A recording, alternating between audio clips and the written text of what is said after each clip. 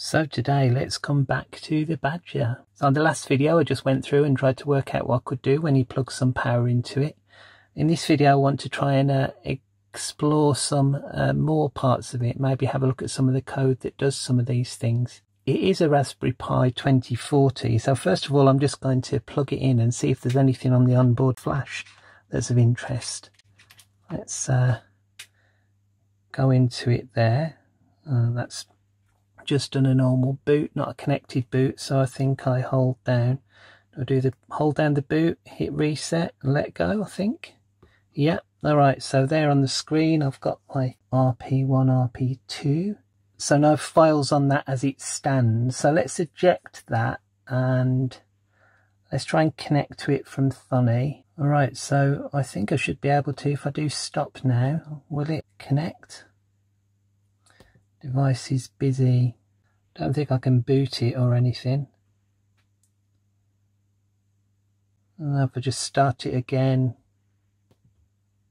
reset it and then hit the stop button on Thunny, and it looks like I've got a connection to it now. So yeah, so that's good. So we should be able to open this Pico now and see what's in it. Okay, main Python file, let's grab that. Import launcher, all right. Not a lot to do there. Let's open another one, see what else is on there. We've got I presume that's Wind in the Willows. Let's check. All right, yeah, so that's the Wind in the Willows book. So we could put another ebook on this if we wanted, if we had one. Badge.text, this is what interests me. Okay, so Muscled Ink, H Badger. Right, okay, so that's cool. Let's change this to, I still want to keep Badger, so Badger Ink, and I want to call it Spidermaf. Let's change that to subscribe. Well, let's save it and reboot it. So if I do a reset now, so that's disconnected off the computer. So hopefully, as I've left it a bit, I can now look at the badge and yes. All right. Excellent. So can I get my Spidermaf logo into there? So let's open that and look in images. All right, readme files, so that's good. Let's open both of those. I think the bin file's probably going to be, no, I can only open one at a time. All right, it's not going to let me open that. At least open the readme and see what it says we can do with it. There's some other Python code that will allow me to convert images to it. So that's how I could get the picture on there. So don't know how I get my picture on there. Badger Punk was the other guy, wasn't he, under the image tab, but that's okay. Might be able to work out how to do that. So yeah, even just as a badge using the Badge OS, it's got possibilities. So let's just go to Pimoroni site and have a look at this now. Customizing it, so that's what I did. So it looks like, to begin with, the main program just opens up everything by default, and then you can add different bits to override what's already in there. That's how I read it. Interesting one is the how to get your picture on there. To change the text, edit badge.text. Well, we did that. To change the image, you need to convert your image as above with the following changes. I'm going to pause it there and come back to you and show you how to change this picture.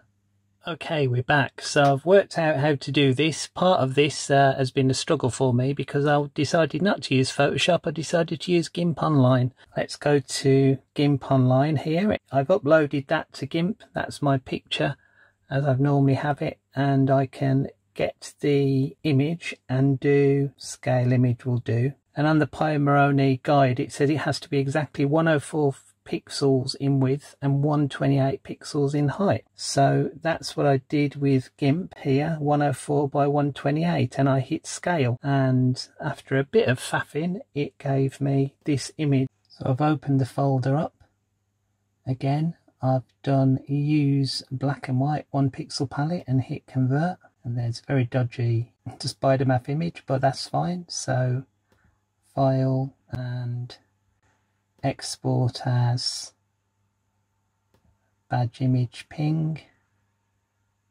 and just make sure I change that back to ping. Export that, replace, then exported that image. It's a bit weird on GIMP. You've probably got your own photo editor that you use, but I believe I went to GIMP and File Manager, and then I was able to save that badge image down to my local drive by hitting that download. Alright, so then I popped that where I've got all my other Python files stored. So I saved it there, but there's also in the instructions it kept on mentioning this examples Badger image converter convert.py. So I've saved that also to my Mac file system where I've got Python 3. I don't use it a lot, but I've got Python 3 installed on that. Back at the getting started, it says when you've got the ping file, just run that. So let's go to my command line on the Mac. You'd have to set up Python. Python's available on most things. It's said to run this command. So convert.py, so I saved that convert.py file to my same directory as all my other Python files are. Not onto the Pico though, because this only runs on the main machine, I think. So let's run that, and there you go, save to badge image bin. Let's have a look, and somewhere here there should be badge image bin. Alright, so now let's go to Funny, and I've got to find a way of copying that badge image. I've got to copy it to the root of the file system on this. So how do I get to the file system? Well, something I've found out recently. I've struggled with trying to get files onto this before. I'm sure somebody told me in the comments, but I go to View and Files, and here I get the files that are on the computer in the current directory that I'm in, and the files that are on the Pico. And there's my badge image bin, as well as the ping file I started off with. But let's just do badge image bin. And if I do upload to /, then there it is on my PyPico. And I can check that in the way I used to do it by going open a file. And there's badge image bin. So lovely. So that's put the file on there. Now I've not tried this because we've still got the Badger picture on there.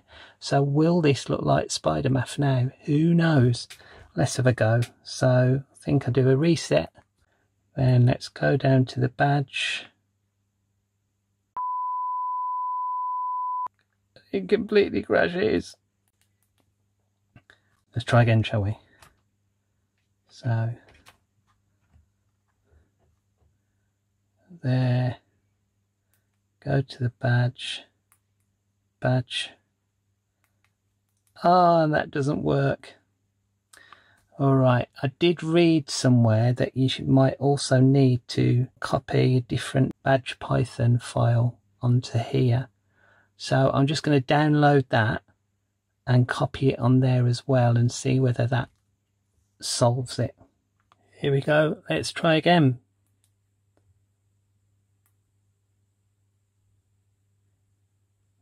Hey, there you go. So there's the Spidermaf logo on my Badger.